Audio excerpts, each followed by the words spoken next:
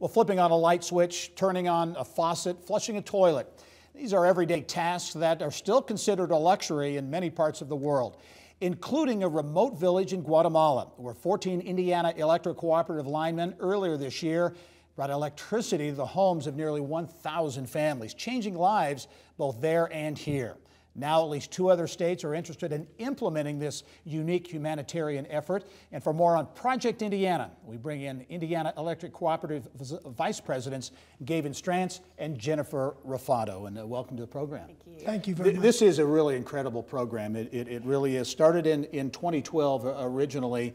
So Gayvin, if you could start us off, how did this idea to do this come about? Well, they were looking for something to do humanitarian-wise in the state of Indiana, and one of the things the co-ops do best is build power lines. Yeah. Well, most of Indiana's got power lines already built to it, so then they got with the International Foundation through NRECA and decided to go ahead and do something overseas.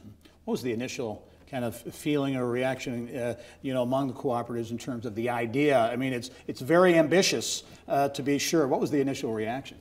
Most people were skeptical on how it would turn out, but the hearts of the Hoosiers are so warm, and the thought that people don't have some basic necessities they take for granted, the skepticism was quickly replaced by excitement, and they wanted to get involved. Yeah, and Gayvin, you went. You were on the trip. Yes. Talk about it. Just amazing. You're in one of the most remote areas of the world in Guatemala, and you're actually electrifying a village. Talk about the challenges that you faced. Well, one of the biggest challenges was actually getting up to where the village was at, because the home base where we stayed wasn't that far away, but in the first village that we energized, it was only about 9 miles from the base of the mountain to the top of the mountain, but it took us an hour and a half to drive up there because it's a dirt 1-lane road all the way up with 90-degree cut back and switches all the way up. And then once you get up there, you had to deal with the elevation. We're used to dealing with elevation here that's not quite the same as it was down there. We was working 6,000 to 7,000 feet in the air. So. And the heat. And the heat. And the heat in the second project, because we worked, when we left here, it was about 2 months ago, and back then the weather was in the 40s and the 50s, and it's still that way right now. But we went down to heat that was 100 to 110 degrees, and the humidity was about 85 to 90%. Yeah. Doing this, obviously, you're making a difference. What you're making a difference for people there, for sure. What does it do to you and the others who went down there, just in terms of how you felt about the project and what you accomplished? Well, it gives us a better appreciation of what we have here in the United States.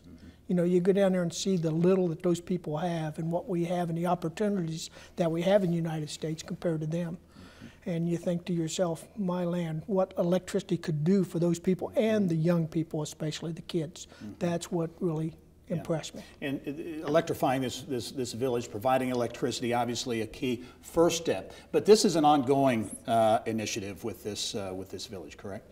Yes, part of the vision for the project came about from in the 30s. We didn't have electricity in the farms here in Indiana, and there were a lot of issues that came with that. So they formed cooperatives through government money and brought electricity to rural Indiana. And look how we've advanced in the 80 years since then. So we want that for Guatemala.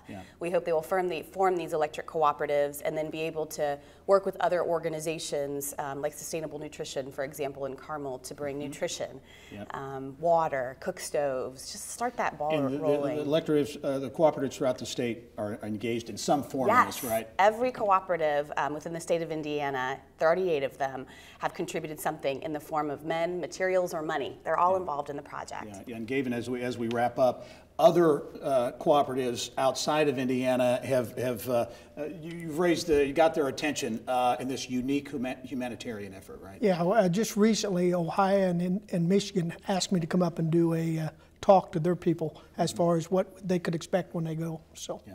Project Indiana is an incredible project, and Gayvin Strantz and also Jennifer Rufatto, thank you, congratulations, and Gayvin, an incredible effort. I can only imagine what that was like. Well, the effort was the guys that went down there to do it, and that was all the people involved in the co-op, no doubt about it. Well, thanks very much. We'll continue to follow the story.